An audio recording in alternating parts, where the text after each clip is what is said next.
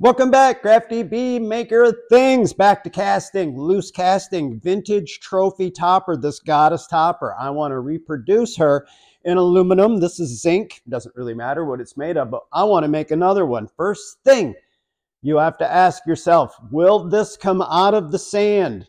Let's get started, and I'm going to cover it all as fast as I can.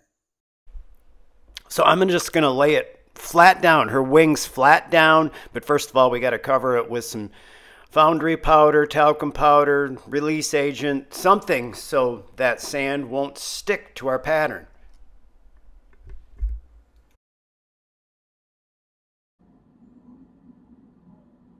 All right, before we get, no, we are started. We are into this thing. You have to establish, will this goddess come out of the sand? If I pack sand on both sides of her, can I split the mold and get it apart? And the answer is yes. You can see it's got all of the correct angles. Now let's just say you were going to try to cast it this way. You pack the sand in. If you're going to remove that top mold, this wing is just going to break in the sand. It has to be this way. Got the mold flipped over. Now it's time to start carving in that parting line. I'm just going to kind of roughly get that sand away. Got to dig down halfway, the best that we can, all the way around the wing goddess. So I just use my fingers, kind of dig it around. I'll start doing some more detail carving with little tools, and I'll be using a paintbrush and other things. But for starters, you just dig it away. Kind of be a little cautious around your edge there, edge of your flask. You don't want to bump over all the way because then the hot metal will just pour out onto the floor.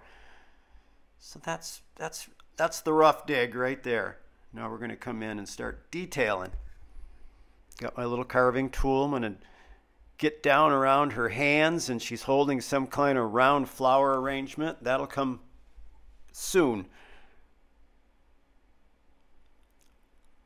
Then I'm just going to start working on that parting line all the way around, right around her legs there. That's pretty close to half. And then I take this little block of wood that I use, and I want to press that in there just to stiffen that edge up, because when we put the other flask on and fill it full of sand, it's going to pack right to that. So the cleaner we get that line next to the pattern, the better it will cast. Be less cleanup. Won't have as much to grind or to sand that flash off. And there will be some on the edges.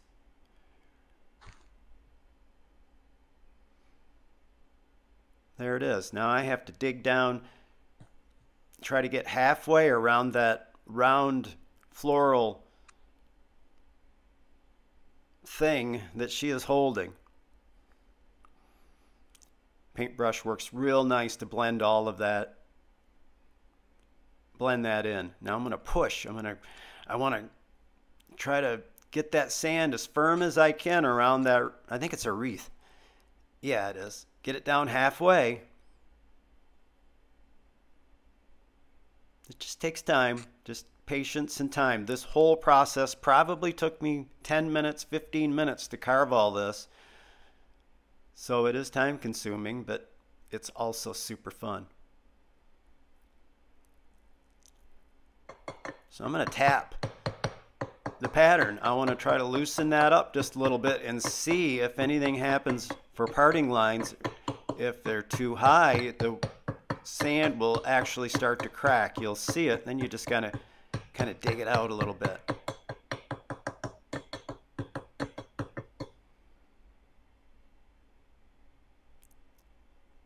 So the pattern is getting loose in the sand. That's really good. Now you can see around that base, the little cracks in the sand there. That means the parting line's too high. See it moving right there? I'm pointing at it. So you just go in there and carve that back out. Going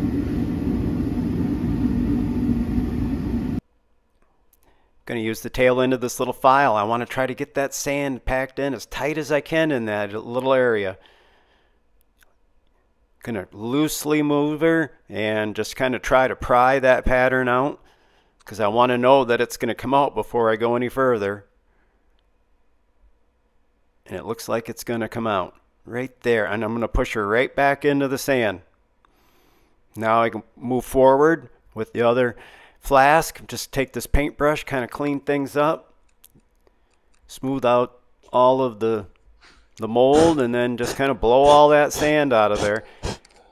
I don't want to use compressed air here, end up blowing a big chunk of the mold away. More talcum powder, foundry dust, foundry parting dust, whatever you want to call it. Now the flask goes on, and I notice it has a crack in it. I would have picked a different one. Then the sand, you know the routine. So I'm not going to take any chances on locating the sprue and riser, the fill hole and the exit tube. I'm going to poke this piece of welding wire through right there so I can see exactly where the mold is, because I just didn't want to take a chance doing it blind. And then I just pick up the little witness hole and I'll drive the sprue and riser in. I could push it in by hand, but it's just sometimes as easy just to tap it in. I use a funnel to kind of open up that hole a little bit, so it just makes a little wider mouth to fill.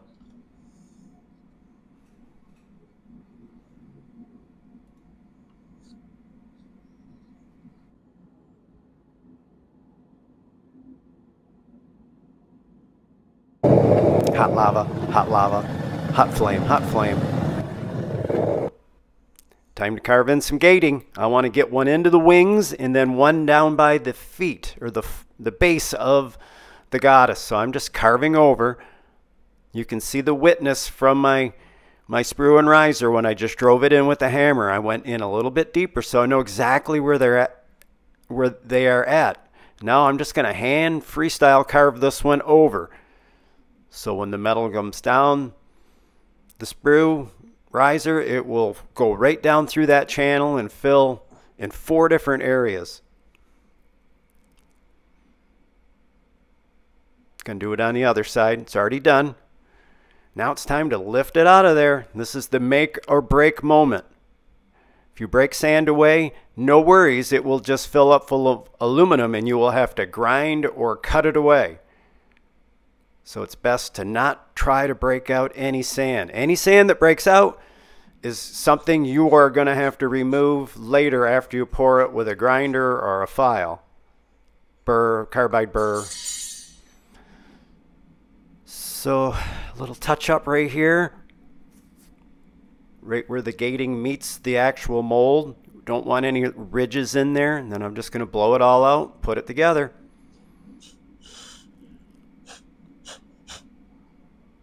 You're ready to go. You've got your furnace up and running. You've put your scrap in there. How long or when do you pour that aluminum? How do you know when it's warm enough, hot enough?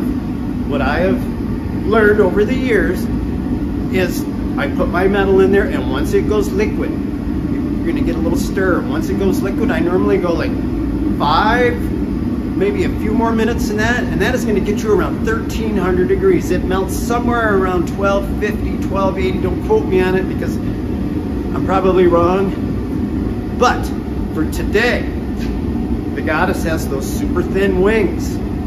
So that is going to require more heat, because what happens with thin molds is you pour, they get into the cavity and they go, they hit the brakes because it solidifies and freezes up. Game over. So with that being said, I hope this turns out today because of the thin wings. I have not poured one of these, and if it did not turn out, I'm going to post it anyway to just show you what happens, and it happens a lot. It doesn't happen a lot, but it does happen. So when you're going to pour, follow through. Get the flow started and keep it fast and as full as you can.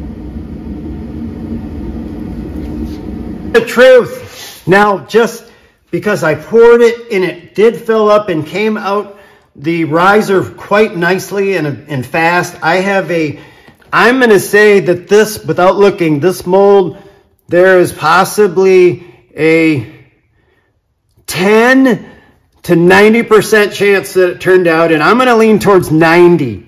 So here we go. There she is. There's the behind of the goddess. That was decent. That is very, very decent. Right there. As I expected. That did not turn out, but you're going to have to, there's some cleanup, but for the most part, the back looks really good. Wait till you see the other. There she is. It went really well. That was a good pour. Now you understand the parting lines and the mimicking of the molds, no matter what you carve on the bottom. When you put the top on, it's just going to follow what you carved. And that's what I did there. So I'm going to run over to the bandsaw real fast and trim her all up. Let's see what it looks like.